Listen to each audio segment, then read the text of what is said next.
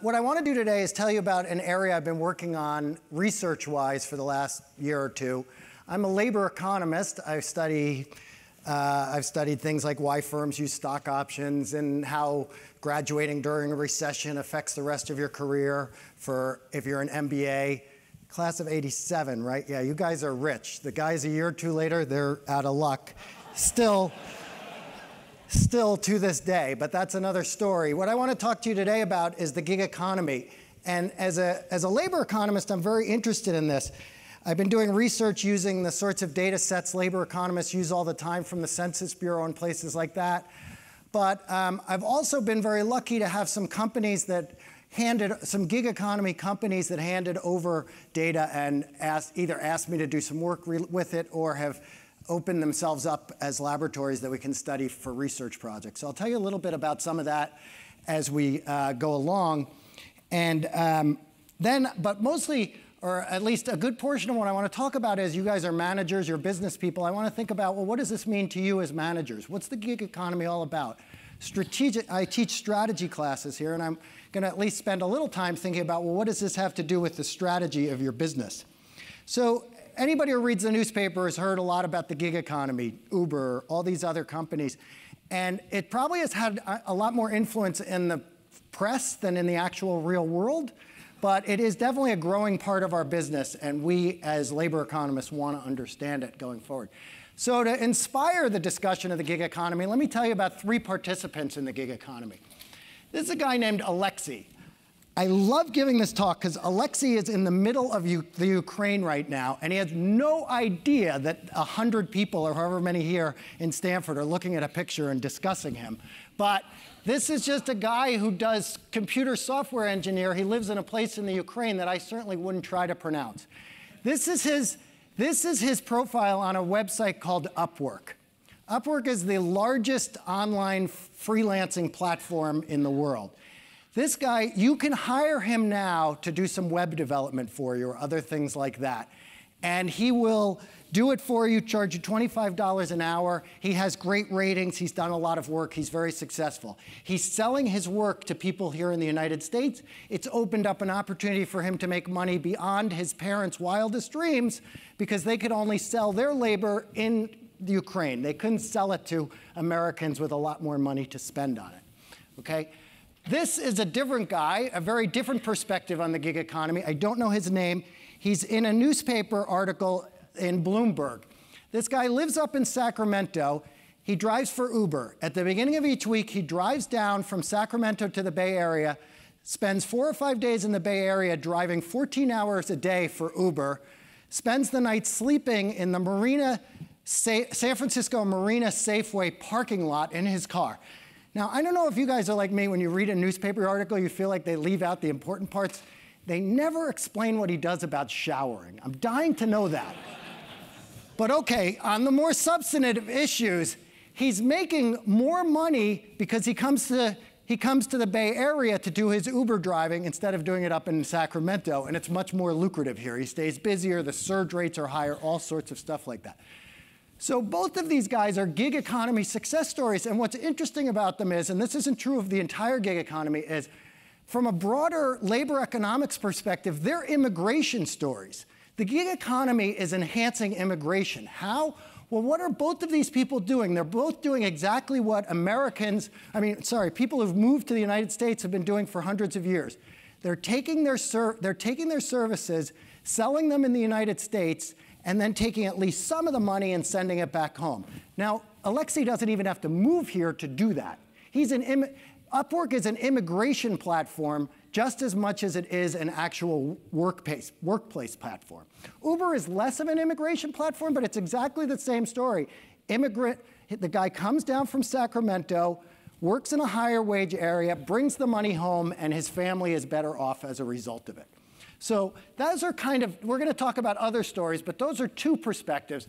Let me tell you about a 3rd perspective on the gig economy. When I do a research project, I like to really get embedded in it.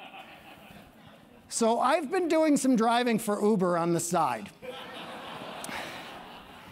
It doesn't pay very well, so I'm probably going to stick with the whole Stanford thing, but But I have learned an incredible amount about, in the process of it. It's been very helpful for the research project that I'm doing. It's been very interesting in many ways. There on the side, you can, I have a really good rating. I'm very proud of that.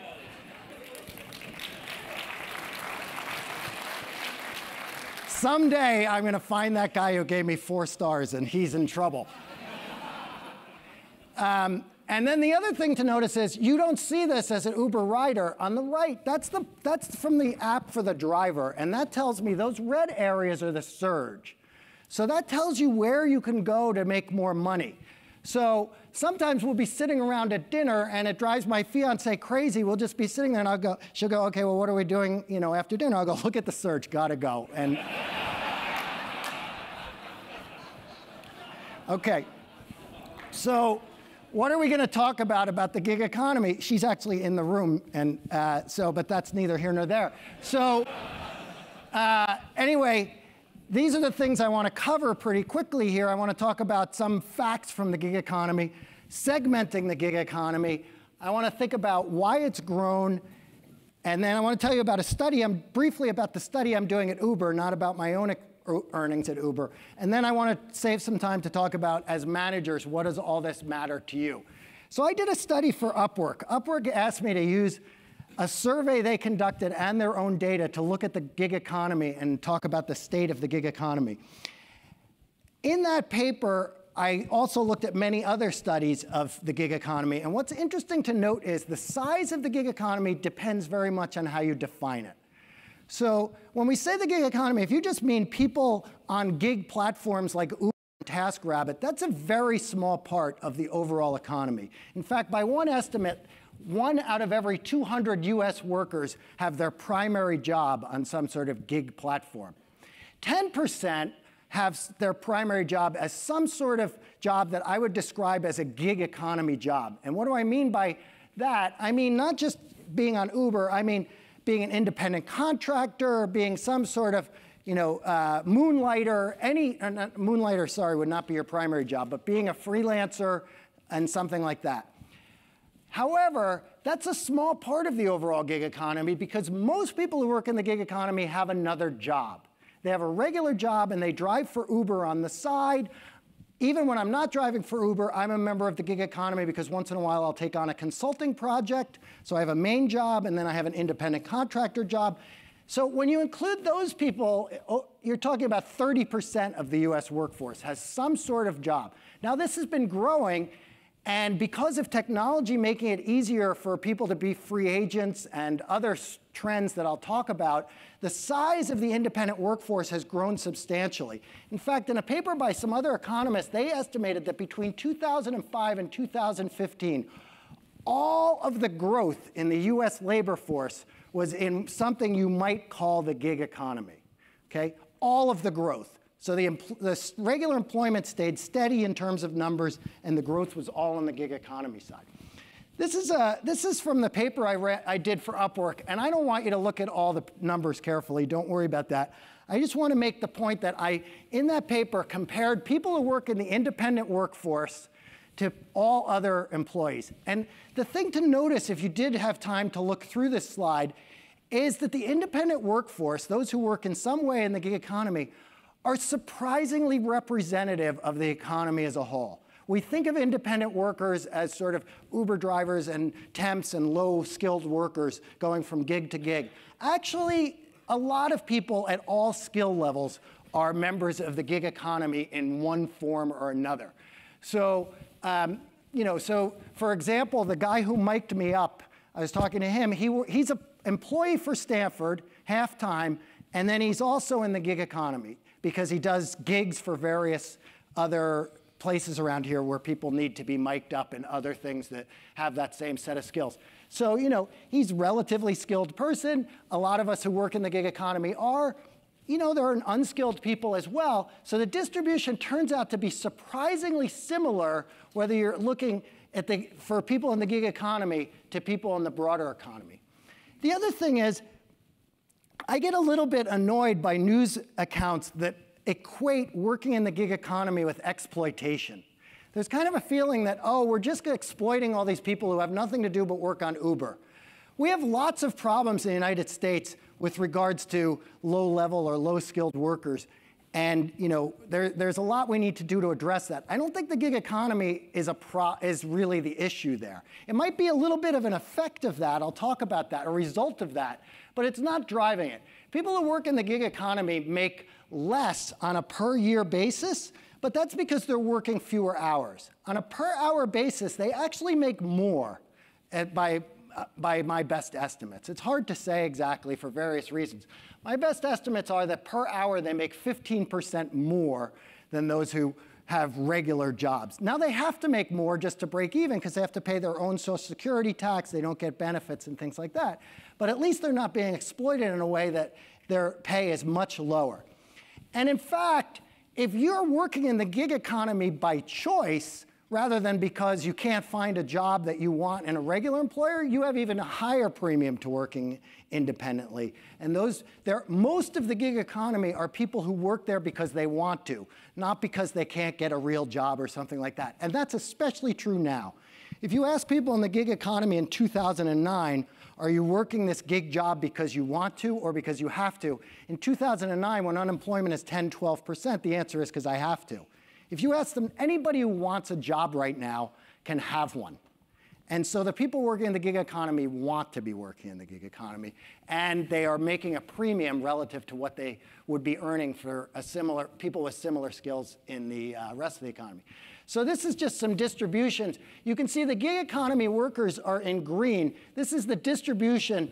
This is, I know it's been a long time since you took data and decisions here at the GSB.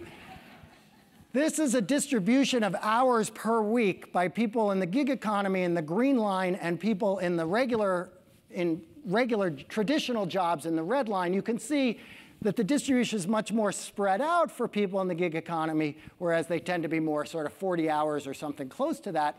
But so that there's more flexibility and value in that, but the pay turns out to be very similar overall. The lumpiness in this is a little because of the way the survey's set up. I won't get into the details. But the point is that the pay is pretty similar across the two groups. OK.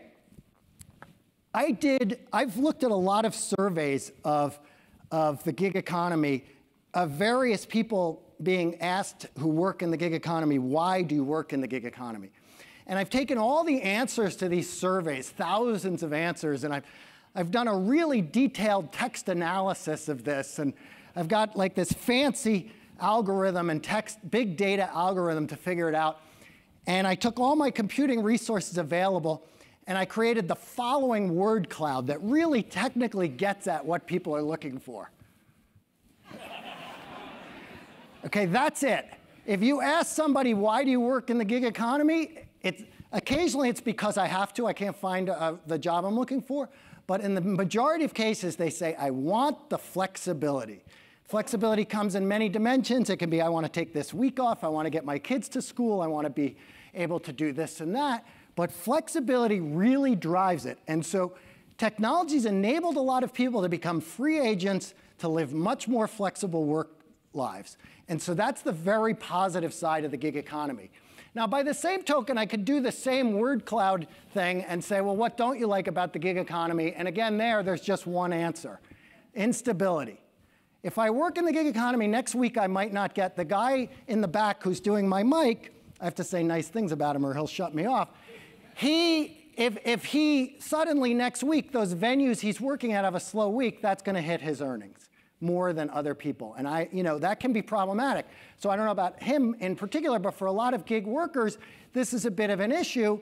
For a lot, it's not. Either they have a spouse who earns a more steady income, or they have enough in savings that they can buffer those things over a period of time. So, and in fact, I was very careful to use the word instability and not risk. I'm not convinced that it's higher risk to work in the gig economy. It's more unstable month to month, week to week. But the beauty of the gig economy is the downsides are small. If you have a bad week or two, you can bounce back. If the economy dips for a while, you lose 25% of your business. If you're in a regular job and the economy dips, there's a low probability that you get hit with a very bad shock, which is to lose your job entirely. So on the total risk, I'm not that worried about the gig economy workers. But from the variation, it's definitely a cost, as it were, of working in the gig economy. I teach a class here at the GSB with a guy some of you may know, everybody in the Bay Area knows, and since you're GSB alums, you probably know him, you may know him, a guy named Lenny Mendonça. He and I teach a class here on inequality in the United States for MBAs. And in that, when you talk about inequality, a lot of people want to talk about the gig economy, as I mentioned, because they feel like it's people who are exploited. And it's not immediately obvious that the gig economy is making inequality worse. I think it might be a little bit of an outcome of inequality. But here I can give you just a little sense for that. So I already gave you a sense for it with the Uber driver. The Uber driver is smoothing out inequality to some degree because he's taking money from a rich area, which is the Bay Area, and moving it back to Sacramento. That's a very small, going a very small way to undoing some of the forces that are leading to greater inequality in the United States. But on Upwork, you see what's going on there is it's also lowering inequality, but in a different way, not quite in the same way. So these numbers are, again, a little hard to see maybe, but let me just tell you what they say. If I go on the Upwork site, so what is the buyers on the Upwork site are companies or small businesses that are looking for someone to do search engine optimization work, web development work, translation, things like that.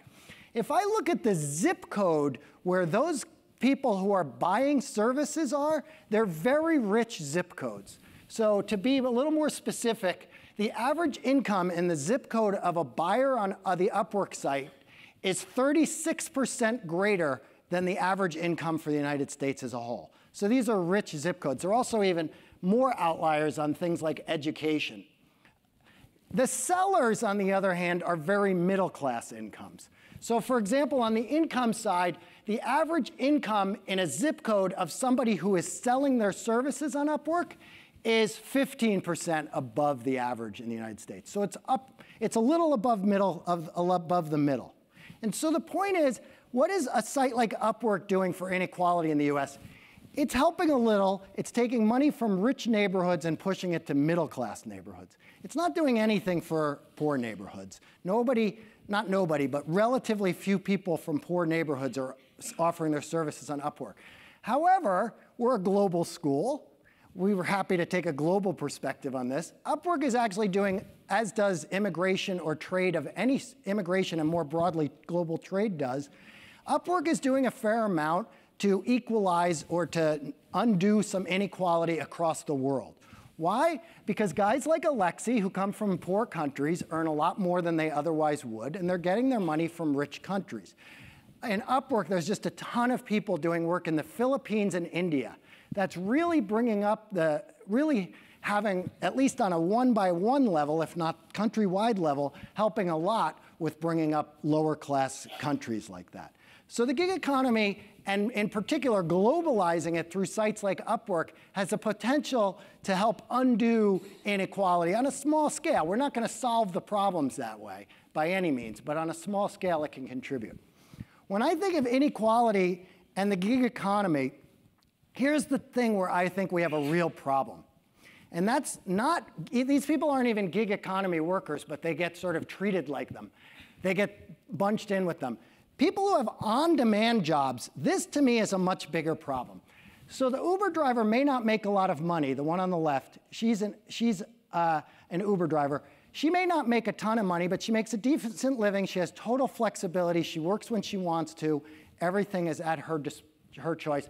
So in terms of whether she's contributing to inequality, I don't know, but at least she's earning money and we don't have to think about the conditions of her life. One of the problems with technology has enabled that flexibility for Uber drivers. It's also enabled inflexibility. How's it done that? Starbucks has gotten better about this, so it's a little unfair for me to show you a Starbucks picture because they've tried to undo this. But a lot of employers are getting much better at figuring out their demand for workers on a very short-term basis. So they'll call people the night before and say, you have to be here at 9 o'clock tomorrow. That's very costly to a worker. Right? So the Uber driver has total flexibility. The person working at Starbucks or whatever companies are still doing this, on-demand workers, We see a low wage in that job, but if you sort of thought of it in terms of overall happiness of their job, it's even worse. Because the cost to them of these jobs are very high. They have to find babysitters at the last minute. They have to do all sorts of they have to do other things. So this, I think, is more of a problem than the other thing. So let me talk about one more thing related to inequality, and then I'll move on to more managerial topics. This is a graph from a paper written by a bunch of people. One of the authors is Nick Bloom, who's my colleague here in the Stanford Economics Department. And so what they did is, so let me ask you, before I show you the graph, if anybody figured it out from that graph already, congratulations. You were an R.J. Miller scholar, probably. And so what I want you to do is, what I want you to think about is the following. Do you think that the increase in inequality we've seen in the United States over the last 30 years is more because inequality has grown within firms, that is, CEOs are making more than line workers, that difference has grown within firms? Or do you think it's more because across firms? So the CEO or the middle managers of one company compared to the CEOs and the middle managers of the other company? Well, it turns out it's entirely across firms. So that's what this graph was showing you. So if you look, the top, let's just focus on the yellow line at the top. That shows you the percentage increase in the top 1% of all workers in the United States in the top left. Up there, it shows you the same thing, but done at a firm average level. So I take the average pay at the top 1% paying firms. And the growth in those firms has been exactly the same as the top for all workers individually. So another way of thinking about this is the inequality that you've seen over the last 30 years is because at Stanford, Stanford professors have had administrative assistants for that whole time. The multiplier between our pay has been steady the whole 30 years, okay? But if you compare my pay to an economist at Foothill College where the pay rates are lower, my salary has gone up quite a bit relative to that other person. Why does that matter? Well, why does that matter to the gig economy? What's happening is you see a lot of big firms that are very successful, Apple, Google, Stanford probably to some degree. They're very successful, and they say, okay, we have a lot more money, we're sharing it with everybody at the firm. Why are we sharing it with people who why are we paying a lot more to our food service workers and to our janitors? And those people get shunted out of these companies. So you see a lot more outsourcing as we go over time and as pay disparities between firms have grown, and firms don't want to take the bottom level with them as the salaries within those firms grow. So a lot of those workers end up in the gig economy. Now that doesn't mean they then become free agents and they do okay, but the point is that part of what's made the gig economy grow is this extension of inequality and therefore wanting to make free agents out of people who aren't core to the business. All right, let me change gears and talk about, so I'm giving a talk at the Stanford GSB, and nothing's changed since you guys graduated. Well, looking out at you, like 10 years ago, something like that. And so not much has changed here at the GSB. I am still contractually obligated to show you a 2x2 matrix in every talk that I give. So I've followed through on that. So I like to segment the market for independent work along two dimensions. Along the vertical axis, I have online versus offline. The online part is actually still a very small part of this. Uber is huge, Upwork's pretty big, you've heard of these companies, but there's still a ton of stuff that's just done offline. And this is where the microphone guy, Andy, I think his name is, comes in. He's still doing all these, he's doing this work for these other venues where he puts on mics and does other sound work at those places. He gets those gigs by contacts that call him at those places. He doesn't go on some website. That's all going to move from right to left. That stuff will all get done online over time. That's just a matter of slowness and technology taking over and old networks working the way they are. So we know where that's going. The Ubers are taking, and that sort of thing is taking over. To me, the more important issue is the horizontal axis. So I want to ask you to consider the following thought experiment. Put yourself back in the year 2005. So I want you to forget everything you've learned in the last 12 years. Now, I know a lot of GSB students, and I know it's not hard for them to forget things they've learned very quickly. So I want you to go ahead and do that. So go back to 2005, and suppose somebody came to you with the following two options. Would you like to invest in a company that's going to, that we want to build out into a big online freelancing platform for software developers and translators and things like that? Or would you like to invest in a company that's going to enter the ride-sharing business where people are going to drive each other around in their own cars? And I think if you're honest with yourself, you would say, I'd go with the online labor platform or Upwork. I wouldn't have invested in Uber. Well, obviously, you would have been, in hindsight, we all would have been wrong had we made that decision. And if you stop and think about why, it actually becomes apparent that it's just simple economics or labor economics. And why would I say that? Well, what's going on Uber turns out to be what I call commoditized matching in the gig economy. What does that mean? It means an Uber is an Uber. Uber sets you up with somebody. They tell you, here's your match. The person shows up, and they drive you away. And sure, when I described it a minute ago, and if you were a venture capitalist, it sounded funny, their own cars and all that.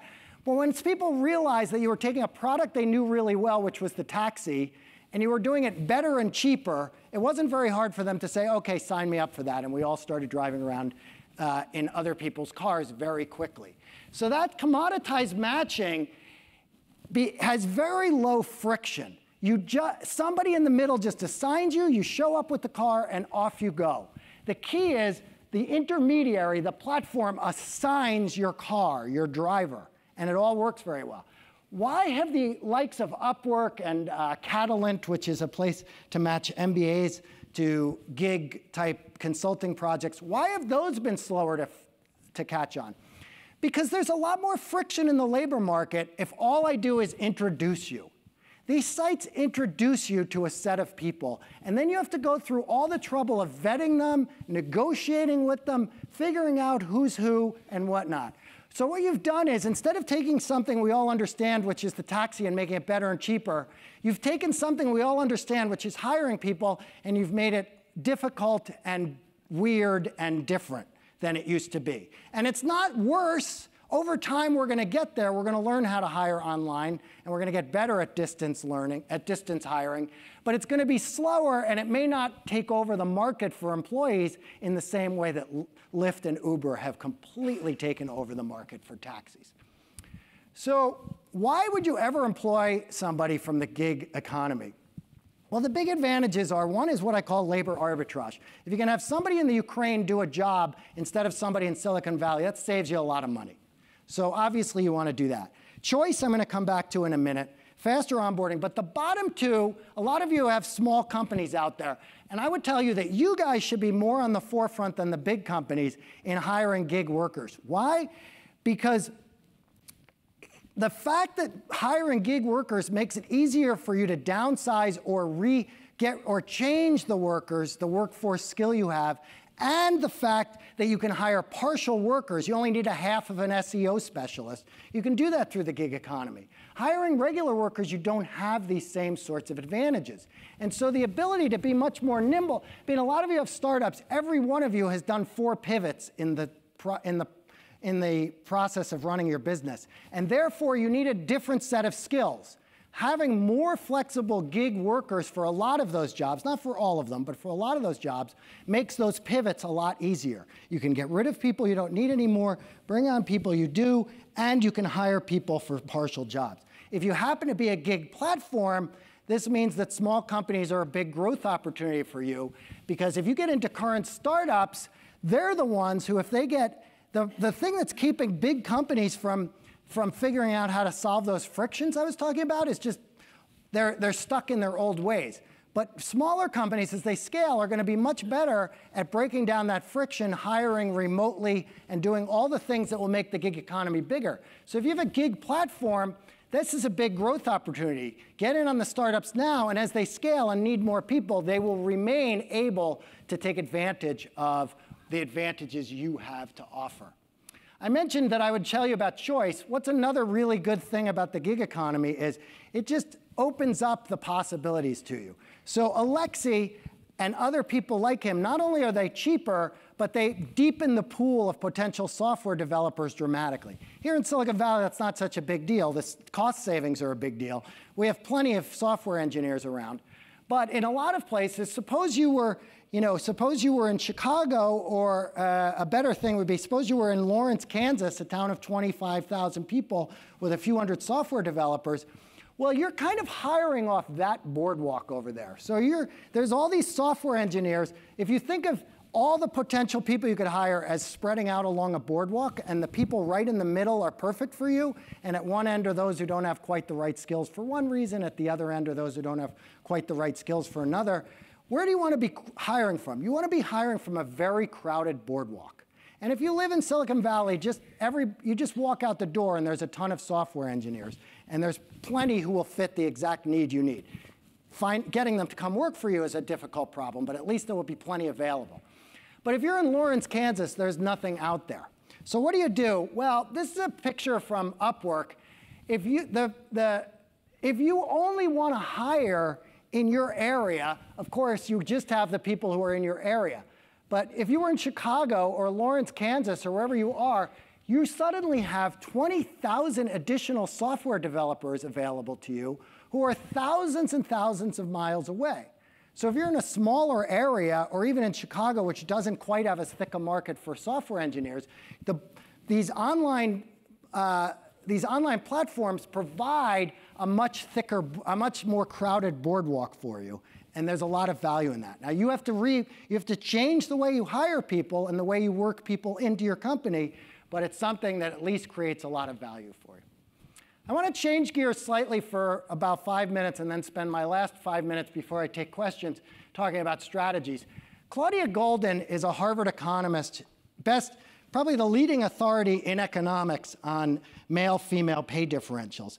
And she said, the converging roles of men and women are among the grandest advances in society and the economy in the last century. Women have really caught up in the workplace, is what that means. I'm going to translate once in a while. And so what she says is that the gender gap in pay would be considerably reduced and might vanish altogether if firms did not have an incentive to disproportionately reward individuals who labored long hours and worked particular hours.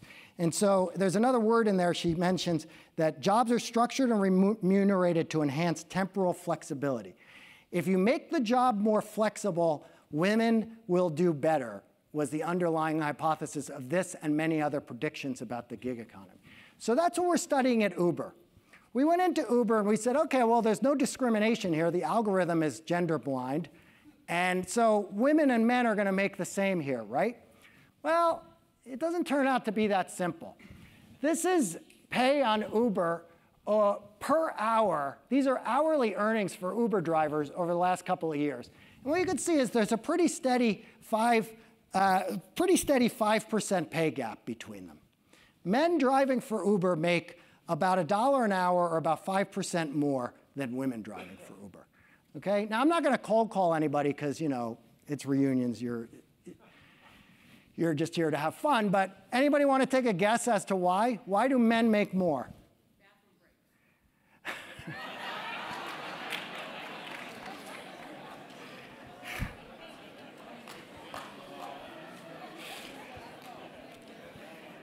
I do not have a good direct test of that hypothesis. She said, for those of you who are out there, I'm supposed to be using microphones, but these will be quick answers. She said bathroom breaks.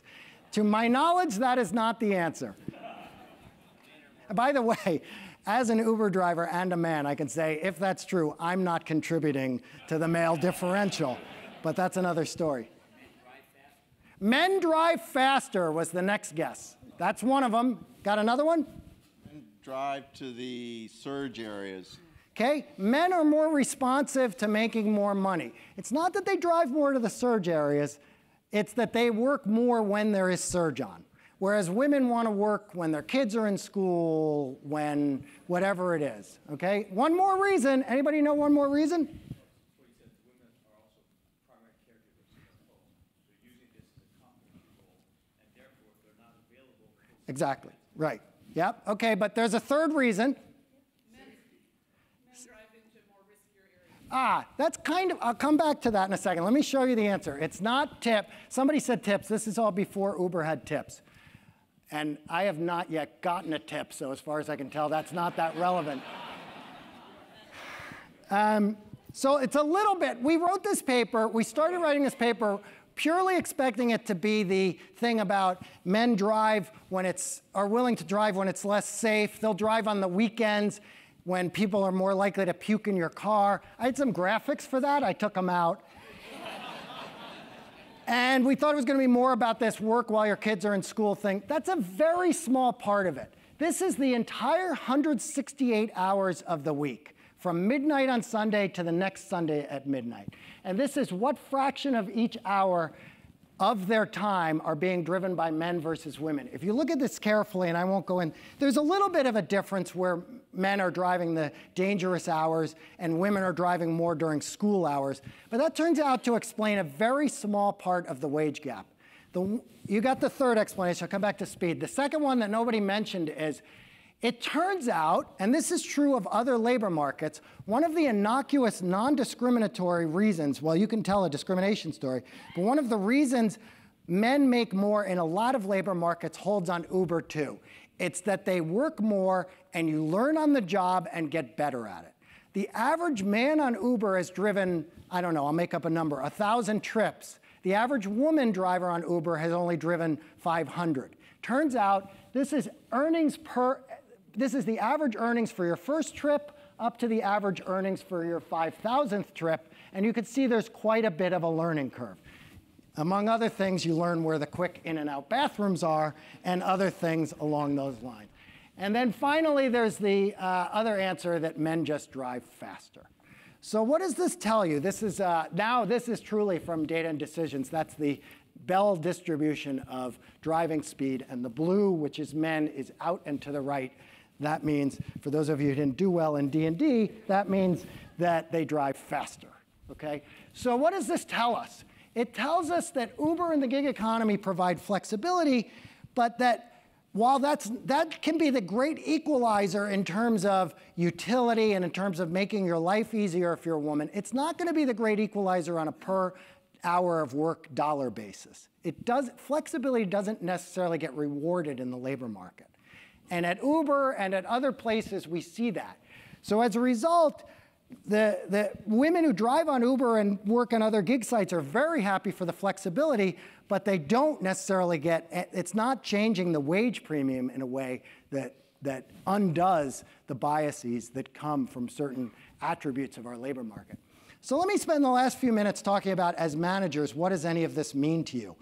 Well, these are the things all of you who employ people know, that those are the key components of your labor costs. So how does the gig economy help you? Well, one way it can help you is you can just move your money, you can move your employees from Denver to the Ukraine if you can offshore them, and that's what we call labor arbitrage. Another thing is, if you just want to ramp up a job quickly, getting somebody in through the gig economy can be very, very quickly done and very economically done. And that lowers the amount of vacancies, and it lowers your hiring costs, all of which, as you know, can be very expensive. If you're a startup, you don't want to hire somebody who you don't have enough work for, so if you hire a part-of person through the gig economy, that can pay off very well. But the problem is, you're hiring a group of people who are by definition transient. These people are leaving anytime they want to. They're free agents. That's what they value.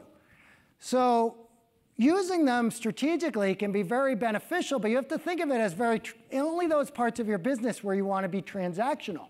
So I've talked about data and decisions in other classes. Let me remind you of your core strategy class. I'm going to skip this slide.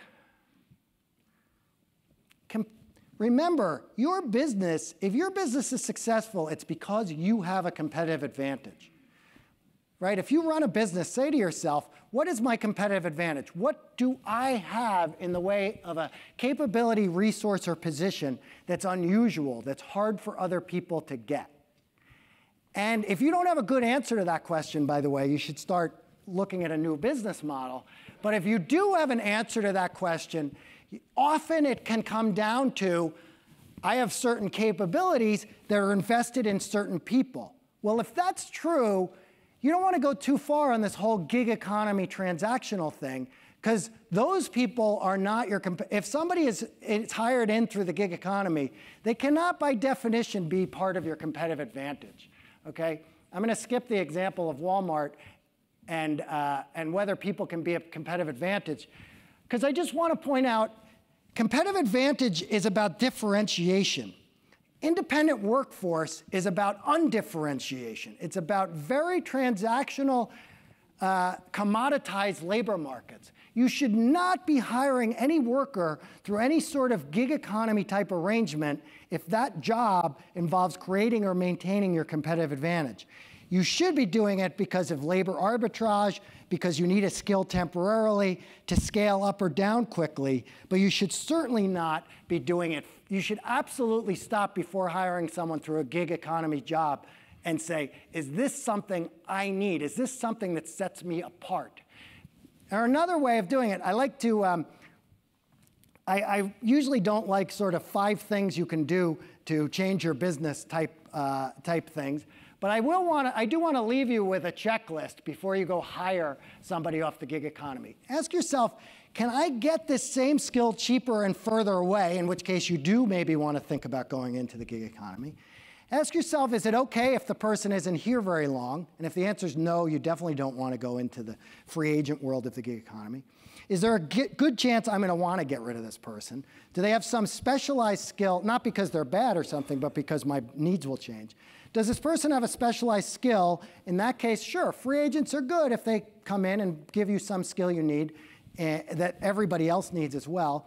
Do I just want part of a person? That's when the gig economy can make a lot of sense. And am I looking for a skill that's very scarce and that I'm, like others, just need some of the time and it doesn't set me apart? Then sure, you want to go through the gig economy.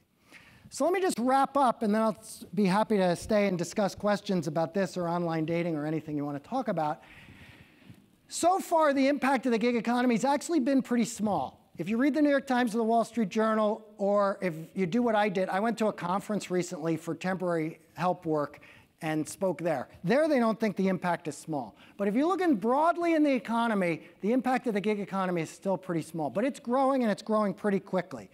And the reason for that is a lot of it can make the economy run more efficiently, and technology is allowing it to be more and more that way. A lot of people have preferences for flexibility that are enhanced nicely by it. There's a lot of potential downsides. Volatility, I shouldn't have said risk. I told you I wouldn't say that. But volatility, people feel like they're second-class status, and whether or not there's inequality issues is a different question. But I think as managers, you should think, especially if you're at a small company, about the sort of ways you can use this strategically. And if you're small and growing, you might think about building in a comparative advantage relative to some of your big competitors, a comparative advantage around being able to be very flexible and to quickly up and down scale and bring on skills that other companies can't. So with that, I'm going to leave you. That's my Twitter handle where, with this room, I could easily improve my followers by about 17 times, so go sign up. And thank you very much. I'd be happy to take some questions.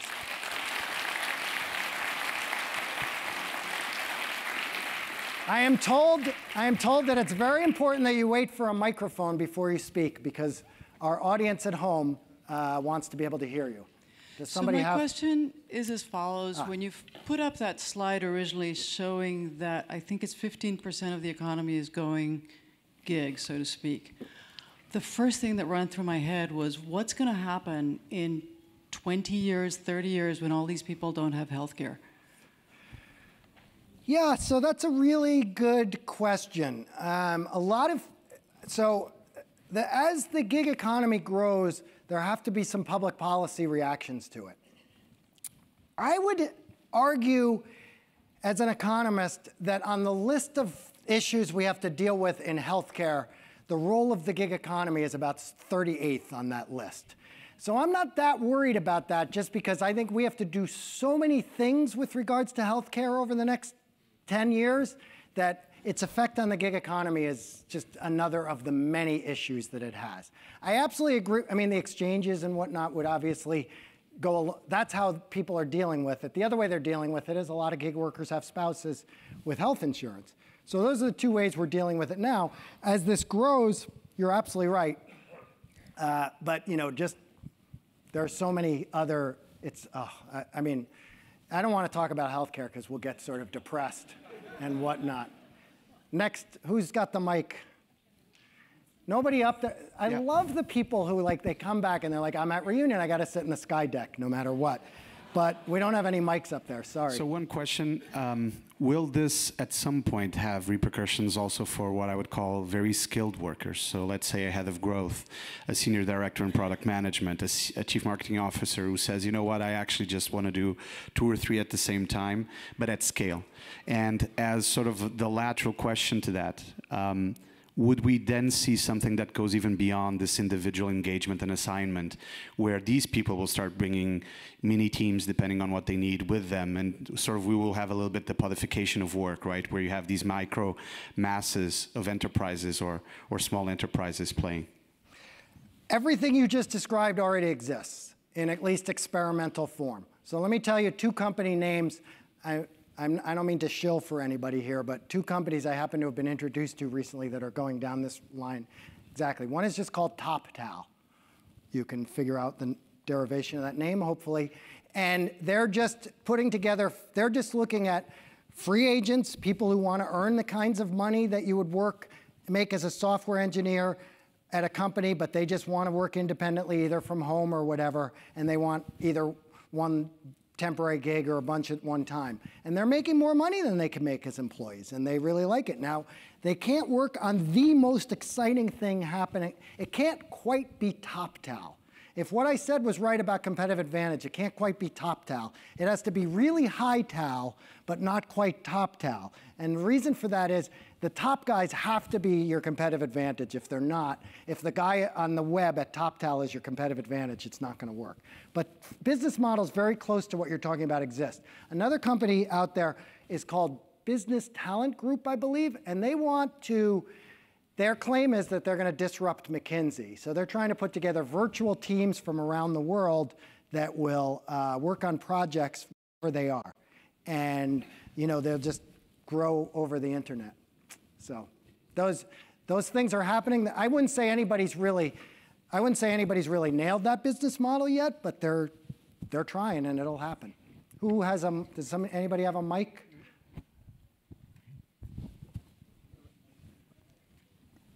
So what's the difference between outsourcing and the second category of your gig economy? Which was the second category of my gig economy? I don't know. You had the upper one and the lower one.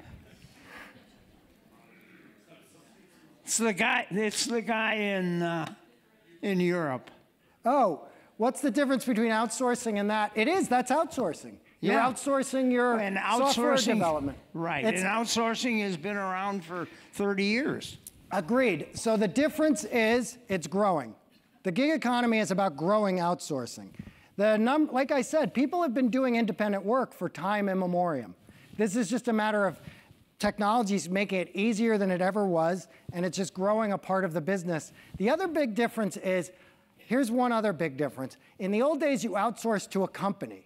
You still do that a lot. We outsource to a food service company. But now we also outsource to individuals like Alexi for individual projects. That you didn't do in the old days because it just wasn't as easy to find those people. You did some of it, of course, but the ease with which it's done has grown and will grow more. That matching process will get better and better. Yes, thank you. Part of the reason people go to work is not only for the salary, direct salary, but it's what you call the benefits on the side, which can be very substantial. Unemployment benefit, health cover, and so on and so on and so on. Yeah. The gig economy takes that away from people, right? I suspect. It does, for the most part. So you are basically creating, or you're talking about creating a society where everybody's at risk every day for the rest of their life on no social safety net protection whatsoever. Wow, that was kind of a downer way of putting it, but but it's totally fair question. I I agree. So so this comes back to your question about healthcare. From a public policy perspective, so there's two ways to look at the gig economy. I would argue, actually, you use the word safety net. I love that term. The gig economy is in many ways an alternative safety net. If you lose your job and you don't have all the benefits that you used to have, at least you can go drive for Uber to make a little bit of money, and it's better than just taking unemployment.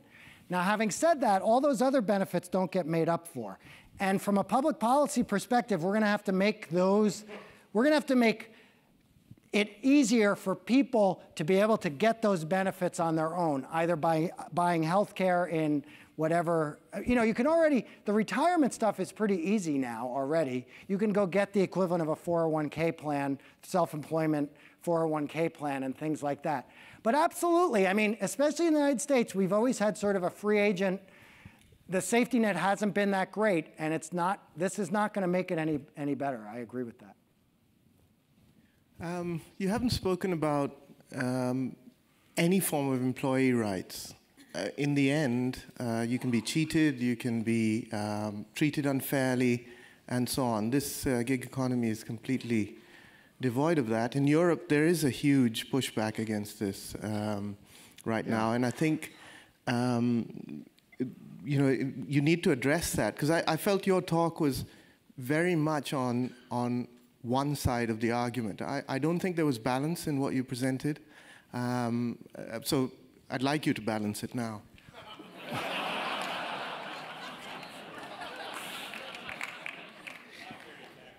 So let me address that in two ways. One is, again, if you ask most people, why do you work in the gig economy, they say it's because they want to. So do they feel exploited? No. If you ask an Uber driver, does Uber treat you well? No. If you ask a taxi driver or somebody else who makes that much money and works for a company, do you feel exploited? They're probably as likely to say yes as if they don't work for Uber. So minimizing exploitation in the labor market is very, very important. I 100% agree. I haven't seen a lot of evidence yet that the exploitation, the people who don't make much money in the United States are getting a raw deal right now. I'm happy to say that, and in agreement with that. You'd be hard-pressed not to agree with that. I don't think it's any worse if you're in the gig economy than if you make similar amounts of money and work for a company. I'm not going to say there aren't situations like that. Certainly some gig companies won't pay people or will do something wrong, but they'll be thrown off the platforms or other ways that happen just as quickly. So am I sympathetic to the difficulties of low-skilled workers in the United States right now? Absolutely. Do I think the gig economy is any worse in that way than employers? I don't actually think so. I haven't seen any evidence to suggest that's the case. Do you see any developments that could happen that would stop the growth of the gig economy? Certainly policy things. People were talking about various things they're trying to, the various sort of crackdowns on the gig economy in Europe, where I think the growth has actually been just as good. And I mean, in some ways, in a place like Europe where policies tend to be more pro-employee friendly, on the one hand, there's pushback against the gig economy. On the other hand, the employers are pushing more and more for it, because anything they can do to take someone on who's not an employee that they can later get rid of is going to make the gig economy look better. So that could go either way. But I am very much a believer. There's a guy named Mark Warner in Virginia. He's the senator most involved in the policy side of the gig economy right now. And I think he's done some interesting things and taken some interesting steps in that direction. My view is we need to go slowly, because there's always unintended consequences. So you want to allow the people who thrive in the gig economy to continue to thrive there. You don't want to put the brakes on them. But to the extent that anybody is getting exploited, you want policy to avoid that. And so we want to balance these things and take it somewhat slower. Mark Warner's not getting far on this. I don't know if anybody's noticed there's one or two other things going on in Washington these days. So the gig economy isn't quite front and center. But going forward, the thing that can really stop the growth of this is if policies made it so that even people where it's a very good idea stop doing it. Yeah. Speaking of impacts on the gig economy, do you have any thoughts on automation of the gig economy, self-driving cars, machine learning algorithms taking over white-collar labor? Yeah, so people seem to equate the gig economy with robots taking over. And these are two things, I don't equate them, but I do see why that happens because they're both driven by technical changes easing these things. So it's a somewhat separate question that John mentioned that a lot of people in Stanford generally are really worried about this. I spent this morning up at the Center for the Advanced Study in the Behavioral Sciences on a big cross-campus project we're doing, trying to think about the effects of autonomous vehicles on the economy. We haven't started worrying about the gig economy's role in all of that, but that's a really big question. I can give you my own view really quickly, but that's, if you chose a different labor economist, you get a different story. I'm less worried than everybody else is about the robots putting us all out of work. They're going to put a lot of people, real quickly, they're going to put a lot of people out of work, but if you go back in history, 200 years ago, we were all farmers. Nobody's a farmer anymore, and we still have jobs. Now, everybody says this time could be different, and someday they're going to be right when they say this. And so I wish this wasn't on camera, because you can make me look silly in 10 years, but I think I'm less worried about that than a lot of people are. Yeah, last question.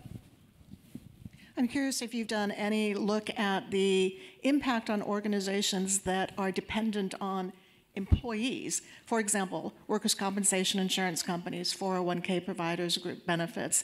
How fast is this going to happen? How quickly do they need to begin responding? I think the answer is it's happening. It's not happening so fast that it's like a threat and whatnot, but those companies, I've talked to a lot of them at conferences and stuff, and they are all worried about it and out in front of it and trying to do something about it. And I think they should be, and I think that's great. You should all be out in front of the trends in your market. You all know that. You went to the GSB. You've gotten this far because you've been ahead of the trends in your market. But absolutely, this is not just about gig economy. It's about the whole infrastructure behind employee benefits and all sorts of things. Thank you so much for coming today. Enjoy your weekend, and hope to see you around.